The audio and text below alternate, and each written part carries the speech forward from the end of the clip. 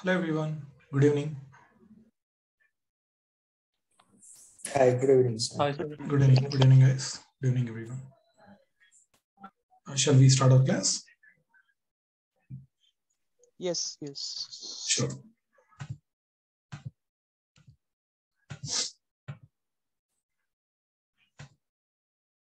So let me open my PPT.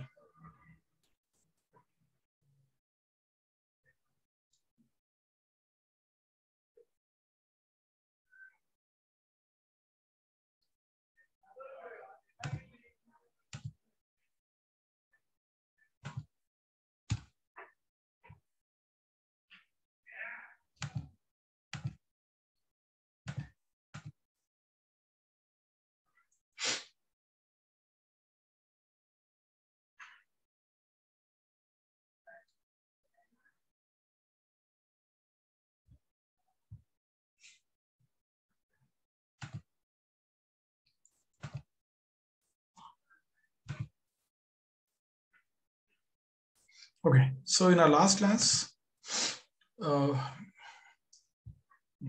me open this one.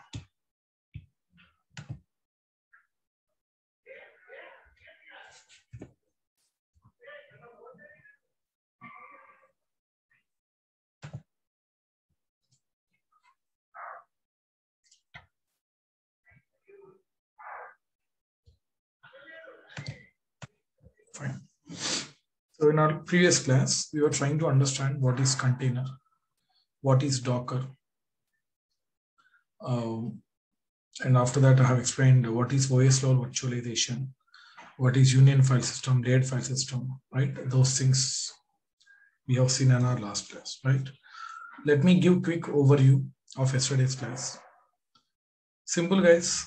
Container is like a normal machine, just like one EC2 instance. It's a normal machine. So if you want to create a container, you have to take a Docker image, which is available in Docker Hub. In Docker Hub, we have so many images are there. Image means nothing but an operating system having 5% of that features, okay, without Unix. Red Hat image user means it has only Red Hat features, no 95% of Unix. Okay, so we take this image. From that image, we create container. That means this is Red Hat container. So this is like a normal machine in which you can go inside, you can install some softwares, you can do whatever you want, just like the way you use your instance in the same manner. Okay. So here one advantage is, if it is having 10 softwares, from that you can create one image. Okay, you can create one image. That means from container also you can create an image.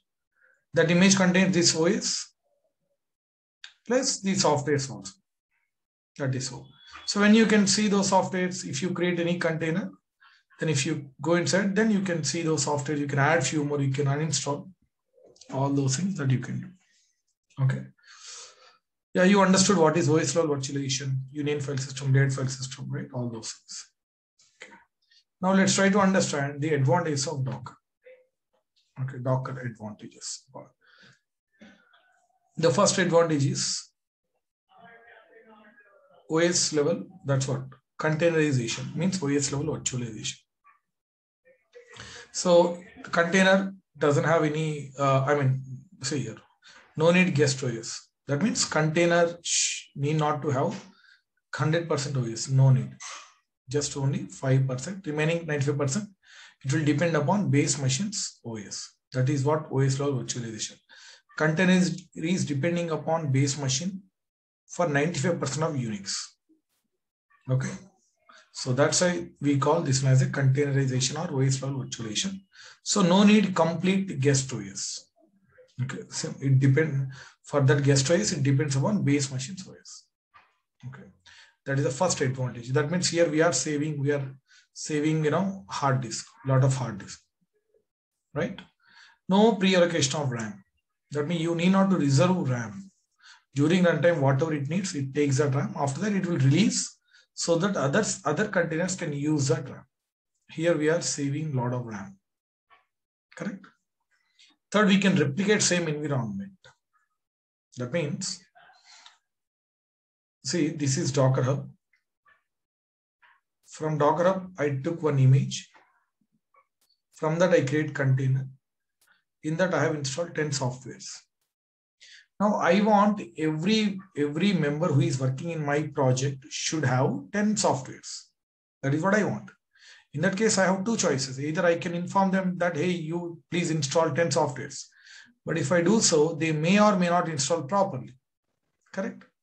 So instead of that, the smart way is what I do. I install 10 softwares in my container. From that, I create one image. Let's take image name A. That image I share to everyone, all members in my project. So from that image, they create container. See, from the image which I shared, the copy of that image which I shared, from that they can create containers, and that container, in that container by default, these 10 softwares will be there. That is so. So if you might be thinking, how are you going to share that image? Simple. What we do, to share image also, I'll tell you later on how we are going to share. Anyways, I'm going to share practically. As of now, you think that yes, we can share. Okay. So here we can replicate same environment. That means whatever environment which is there in my container, others also will have the same environment, same version of software, everything same. That's a smart one. Less cost, obviously, see, since it consumes less hard disk and less RAM, so base machine need not to have higher configuration. Suppose if you compare with VMwares and Oracle virtual boxes, okay. So here in this Docker container, Docker consumes very, very less this configurations like hard disk and RAM. Okay, that's why less cost. You need not to spend money for RAM and hard disk for your base machine. Got it? Less weight.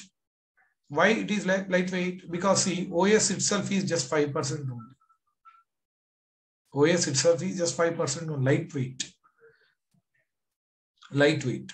Okay, it contains only 5% only, right? That's why it is lightweight. OS is in MBs only, 60 MB, 70 MB, that. But if you take VMware's Oracle virtual boxes OS, that contains 10 GB. Okay, that's the next advantage. Okay. Since lightweight, that's why operations will be pretty fast. If you take 150 kg person, one more guy is there called 50 kg is weight. Who runs faster? Obviously 50 kg. Correct. So lightweight means operations will be pretty fast. Okay. Since it is lightweight, that's why fast to fire up. Fast to fire up means booting, loading would be pretty fast. Because underlying operating system, base machines, 95% is already running. That OS is already booted, means already running.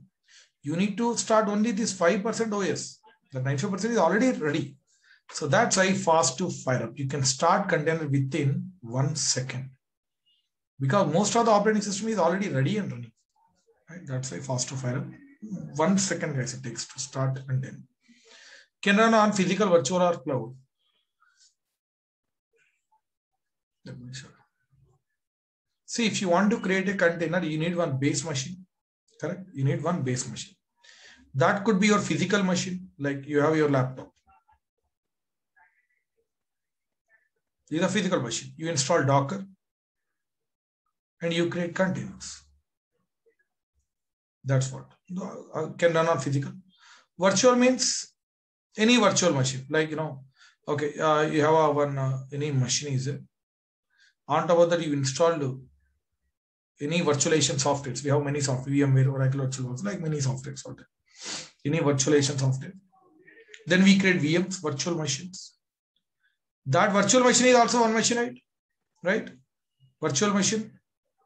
In that OS is here you install Docker. Here you create containers. Like right now, these containers are there where on virtual machine. You can see these are virtual machine. That is also possible. And third way, cloud machine means you take any EC2. On top of that, you install Docker. Then you create containers. That's also possible. That means irrespective of underlying platform. See here, it's a laptop with a physical machine. Here, this is a virtual machine VM.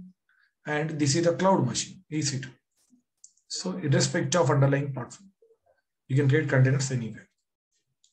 Can reuse that same image again and again. see here, reusing means what actually happens here. Okay, this is Docker Hub. From this hub, I have taken one image. From this, I created one container. Okay, container A. Okay, I created one container. This image name is 1. In that, I'm going to install some softwares. From that container, I can create one more image.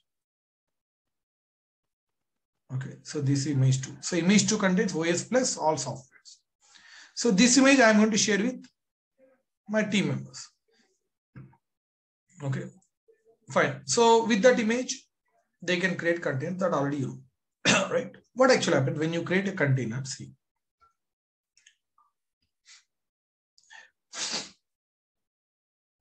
From image, when you create a container, that container will take the copy of that image.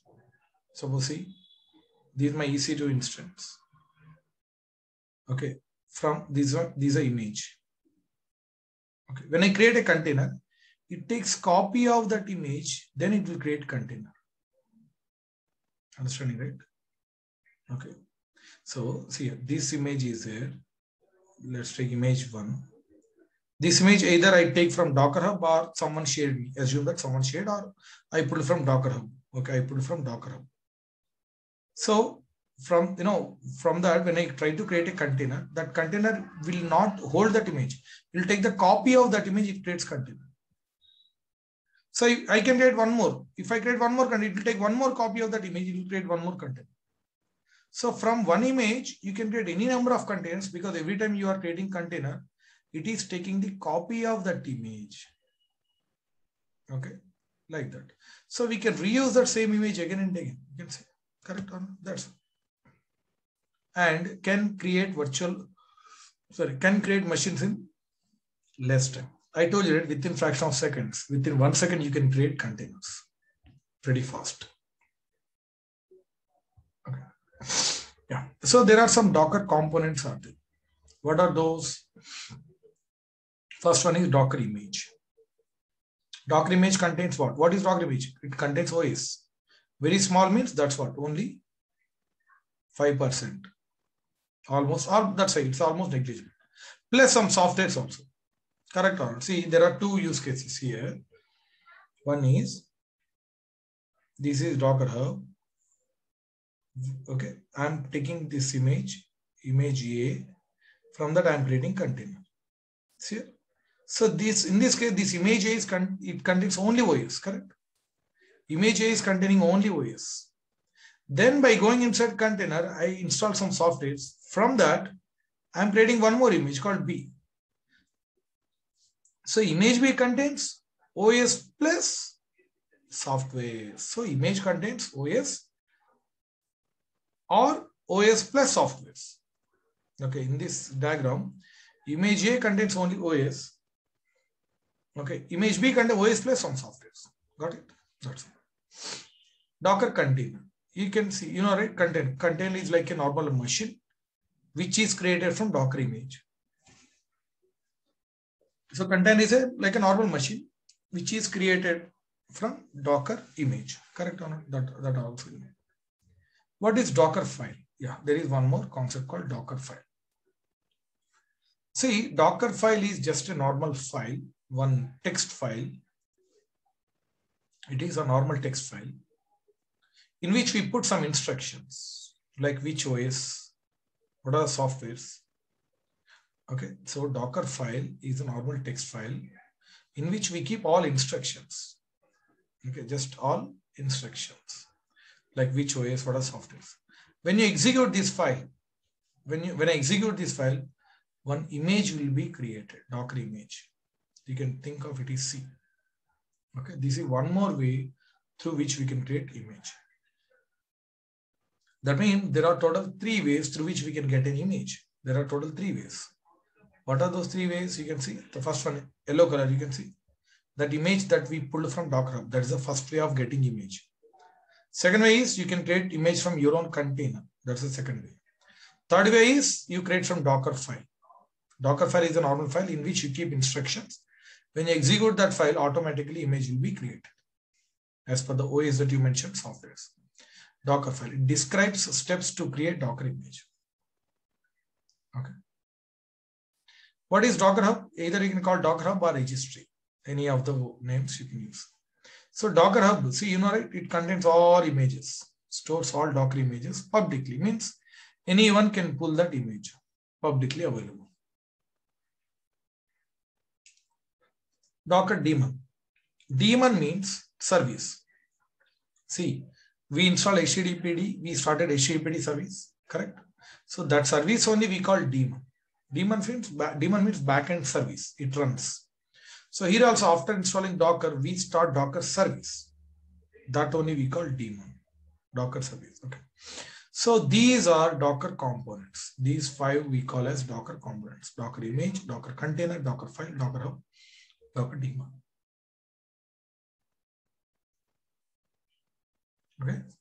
Now, okay. So let's take developer or DevOps engineer. DevOps engineer. So DevOps engineer, now what she is doing, she has created one Docker file in which she kept what is the OS she wants and what some software she mentioned. From the Docker file, she can create an image. See, she created one Docker image. From that image, we can create containers. Okay. If she wants to share this image, okay, if she wants to share this image, then she has to upload that image to Docker Hub. Okay, so that's what same. If you want to share Docker image to anyone, you have to upload to Docker Hub. From there, people can pull that image. You can see they pulled this image, and from that they create container like that. If you want to share, you have to upload to Docker Hub. From there, we are going to do that. Also, we are going to do it practically. Okay. Now, ways to create Docker image. So there are total 3 ways through which we can create Docker image. There are total 3 ways. The first way is you take image from Docker Hub. Right? Directly you take existing images from Docker Hub. Second way is create image from your own container. From your container, you can create Docker image. That also you know. Third way is create image from Docker file. So these are third way. So there are total 3 ways through which we can get a Docker image. Okay. Fine. For what we'll do now, with this theory, let's jump into practicals.